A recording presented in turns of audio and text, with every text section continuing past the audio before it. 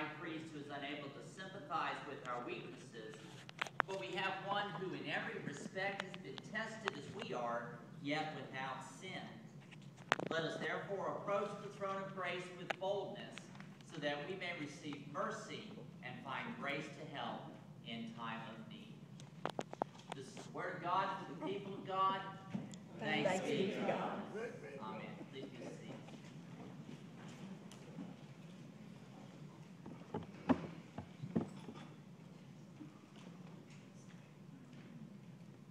Please pray with me. Come now, Lord Jesus, and rescue me from me, and hide me now behind the cross that I might preach you and you alone. Amen.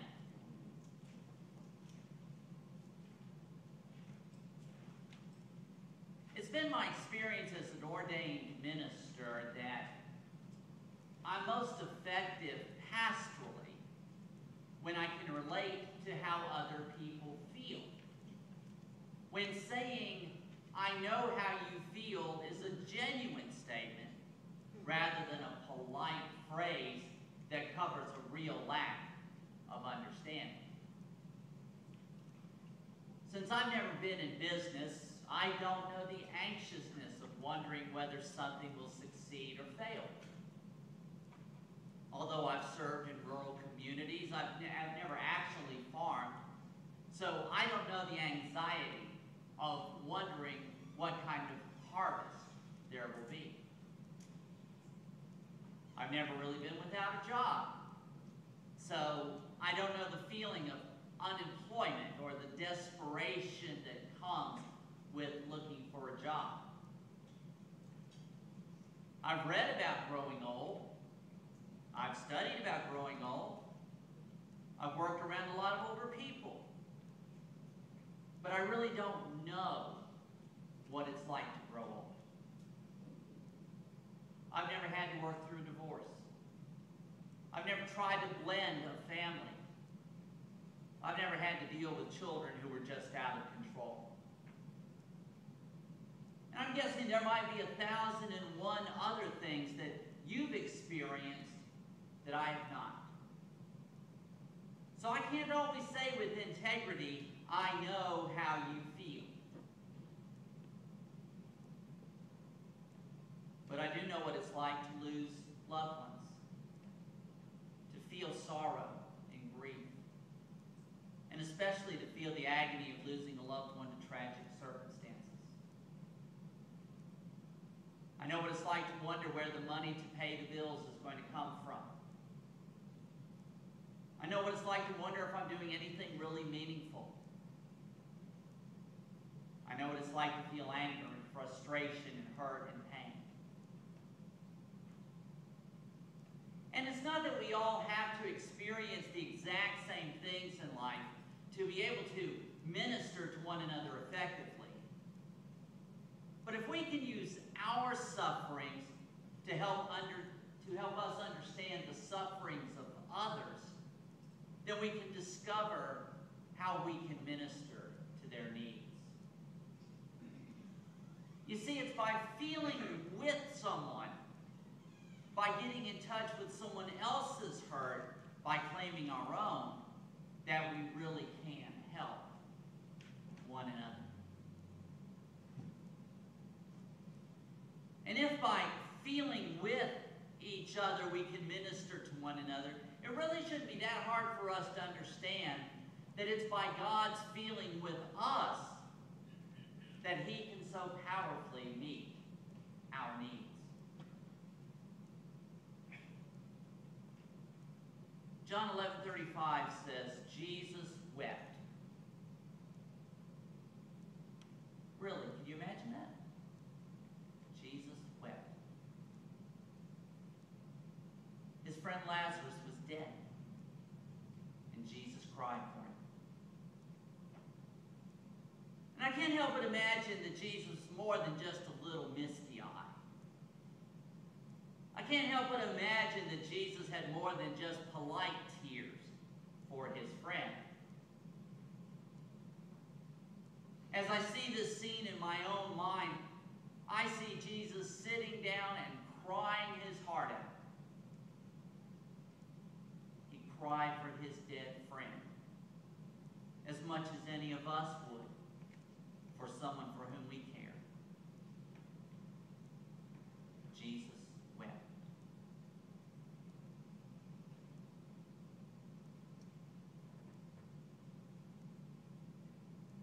Matthew 4, verses 1 through 11 tell us the story of the temptation of Jesus. After his baptism, Jesus was led into the wilderness by the Spirit to be tempted by the devil. Fasted for 40 days and 40 nights, so he was hungry. And the devil challenged Jesus in his hunger to turn the stones that surrounded him, and believe me, there were a lot of them, into bread. He was challenged to put his personal concerns and needs over the concerns and needs of the mission. Jesus wouldn't do it. Then the devil challenged Jesus to throw himself off of the pinnacle of the temple so that the angels would descend from heaven and would catch him. He was challenged to do the spectacular. But once again, Jesus wouldn't do it. And finally, the devil challenged Jesus to worship him and to receive dominion over all the kingdoms of the world. He was challenged to take the easy way, the easy road in bringing the world to himself. Again, Jesus wouldn't do it, but he was tempted. He was tempted.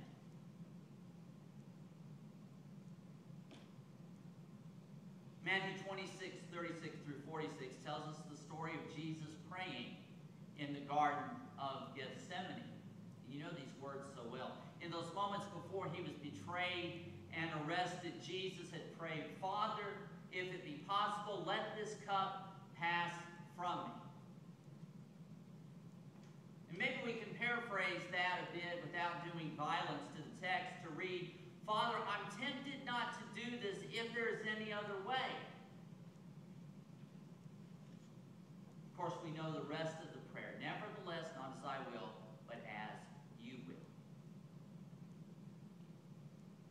Now, you're free to disagree with me about this, but I'm convinced there was at least the possibility that Jesus could have decided against giving himself up for you and for me and for the whole world. Now, the church has historically affirmed that Jesus Christ, the Son of God, was both fully human and fully divine. Fully divine. That's what I was trying to say.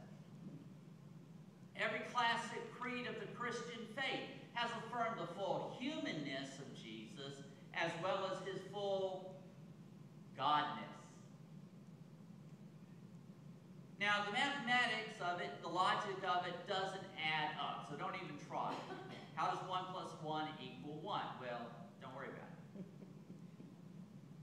What matters is that we believe that Jesus was fully human, but was fully divine, but also fully human.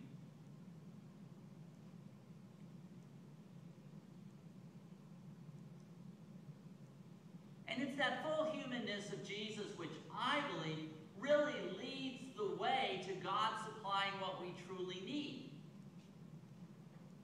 Now, it's really easy to look at Jesus as God walking around in a human shell. But does a God who is just in a shell really know what I think, or how I feel, or what I need? The testimony of Scripture is that Jesus Christ is the Son of God. He's also the Son of Man. He felt as we feel. He sorrowed as we sorrow. He rejoiced as we rejoice. He was tempted as we are tempted. He didn't give in. And as our lesson from Hebrews reminds us, we do not have a high priest who is unable to sympathize with our weaknesses, but we have one who in every respect has been tested as we are, yet without sin.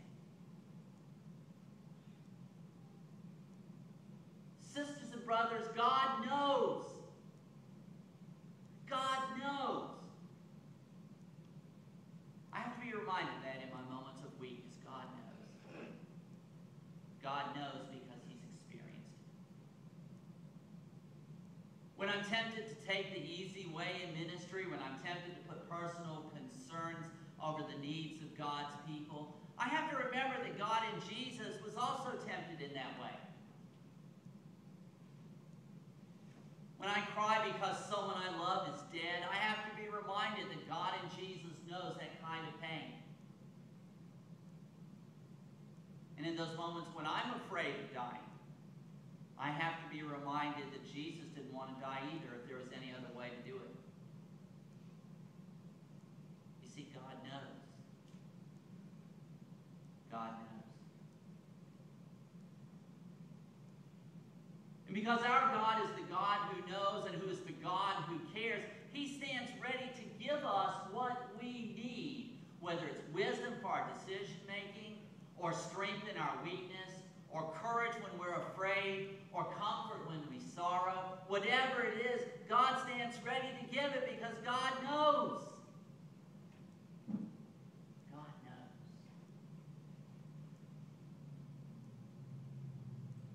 Our God is the God who cares. Now, how are you and I going to see God's comfort or strength or healing or wisdom or guidance or whatever it is God wants to give us in our time of need? My feeble little human words are certainly not going to limit the ways of God's working. But I want to suggest to you very quickly 3 ways in which we can experience what God wants to give us. First of all, let's be open to the miraculous. I believe in miracles. But I also believe that God does miracles to suit his purposes, not ours.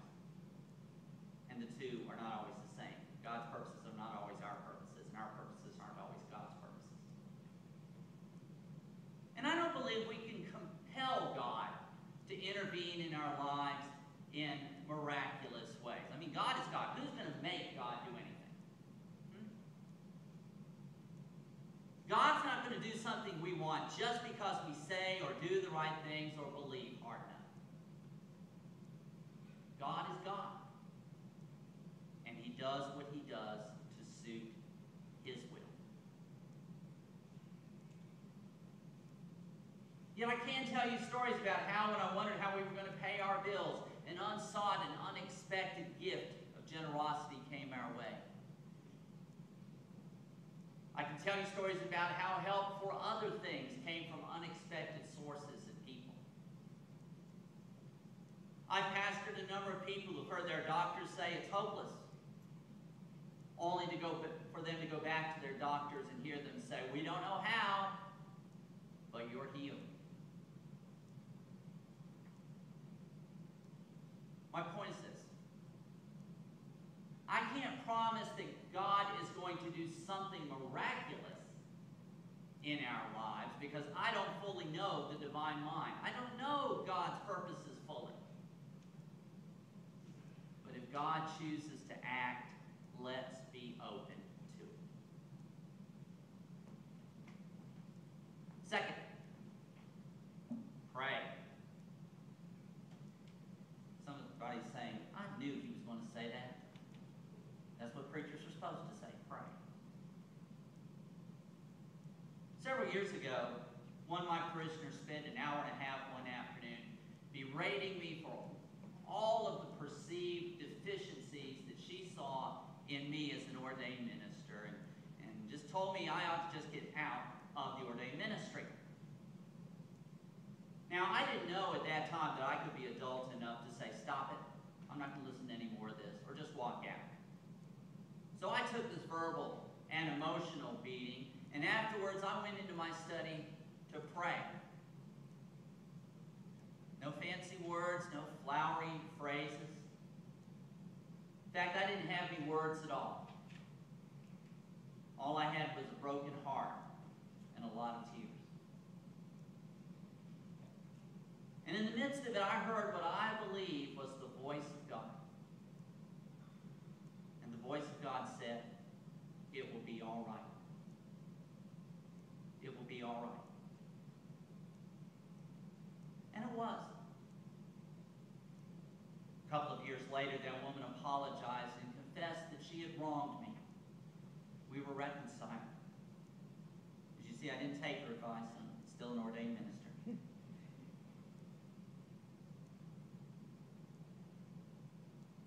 The Scripture invites us to approach the throne of grace with boldness so that we may receive mercy and find grace to help in time of need. Folks, that's an invitation to pray. Now, I believe that God already knows what we're praying before we do ourselves, and yet He permits us this privilege of prayer, this privilege of saying to Him what He already knows, because prayer is our admission that we depend on Him to strengthen us and to guide us through whatever lies ahead. The privilege of prayer, sisters and brothers, allows us to say before God that we won't make it without Him, that we need Him because we can't do this by ourselves.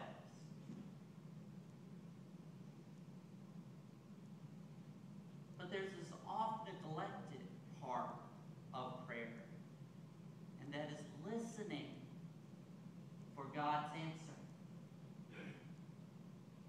We talk about prayer as communicating with God, but often our communication is just a one-way street.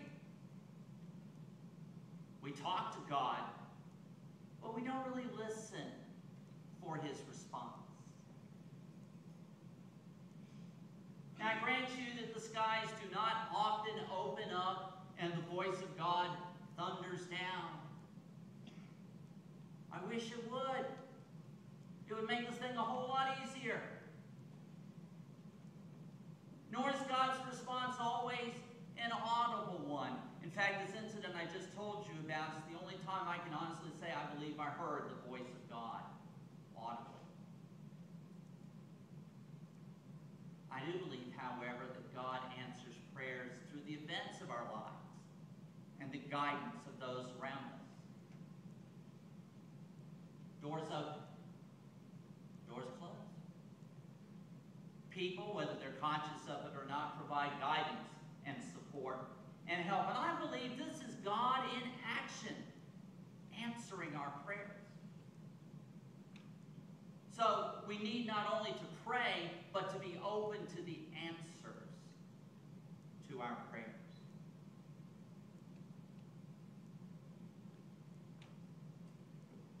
Finally, we don't need to try to go it alone. We need to allow ourselves to be loved and cared for by God's people, by our sisters and brothers in Jesus. Rosemary was the single mother of two boys, the youngest of whom is a Down syndrome child who's frequently sick and has had a couple of heart surgeries. Rosemary's first husband, the boy's father, for whatever reason, walked out on her and on the boys and offered her only minimal support. At one point when I knew her, Rosemary had used up all of her personal days at work, being with her youngest son, either at the hospital or at home. That meant she wouldn't be paid for any more time off. And her mother said, "I'm willing to stay at the hospital so you can go to work." But there were days when Rosemary just felt she needed to be with her son at the hospital, at home. Some of Rosemary's co-workers, who also happened to be members of her church, brought Rosemary's need to the attention of her Sunday school class and to others in the church. And immediately people began to give out of their resources to make up for at least some of what Rosemary was losing financially in trying to be a good mother. It was a blessing from the church and from God that helped Rosemary through a difficult time.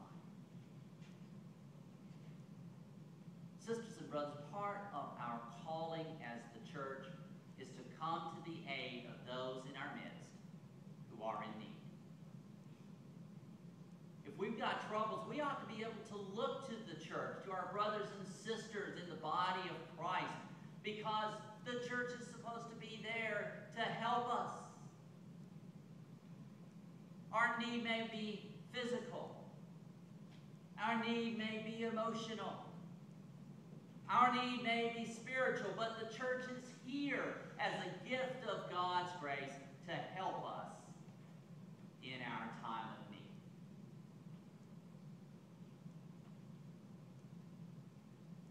Now, these are difficult days, to be sure. But then even good times, they're still difficult days. But ours is a God who knows what we feel because his Son has experienced it. And out of his love for us, he provides through miracles, through prayer, through the community of faith. He provides the mercy and grace, the help that we need. So let us go to the one who knows what we need and who will give it, because he's been there. He knows where we've been, and he knows what we feel. In our moments of pain, in our moments of sorrow, in our moments of weakness and fear, we can turn to our God, who is the God who cares. Thanks be to God. Amen.